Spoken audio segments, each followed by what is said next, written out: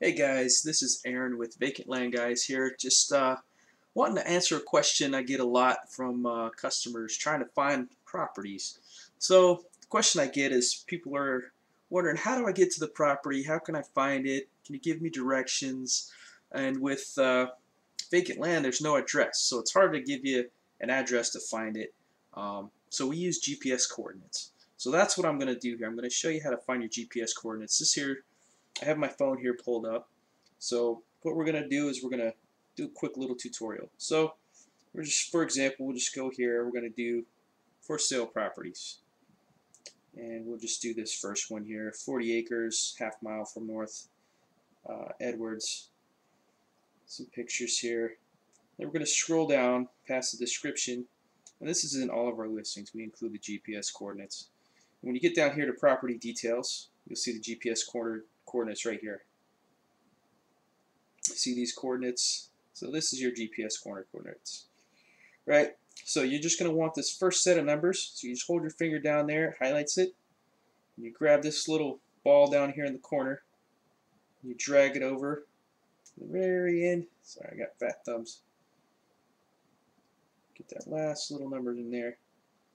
Sorry guys. Okay, and then you copy that. Then you're going to exit out of here. Open up a new tab. Oh, well, you could just click there, I guess. Open up a new tab.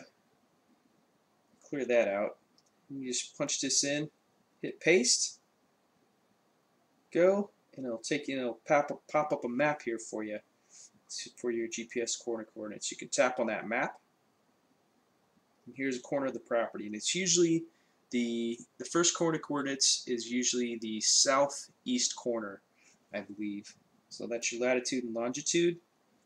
And if you hold your finger there, you can actually drop a pin. So it says drop a pin. Put a label in there and it'll save it. We'll just say 40 in North Edwards. Done. So you got that corner coordinate right there. And then we'll just go back and we could do another, drop another pin. So we'll just go back to the listing. And so here's the second set of coordinates right here. You don't want to get that semicolons to the left of that 35. So you don't want to highlight that, or else it'll screw up your coordinates. And then you get these first two sets here. Copy. Go back to your other page. Exit out of there. Paste. Search. And there you go. It's going to drop your other corner coordinate right there. See that? You can drop a label. Hit label. We'll just say, I guess we could say northeast corner 40 in North Edwards. And you can label whatever. I'm just doing this for examples.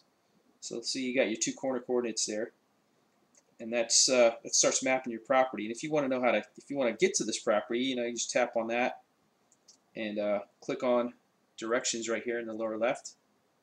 Directions, and you can do your location, or we'll just say Los Angeles, California.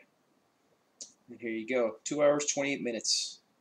And if you have Google, it'll talk you right through it, and you hit start and it'll tell you how to get there.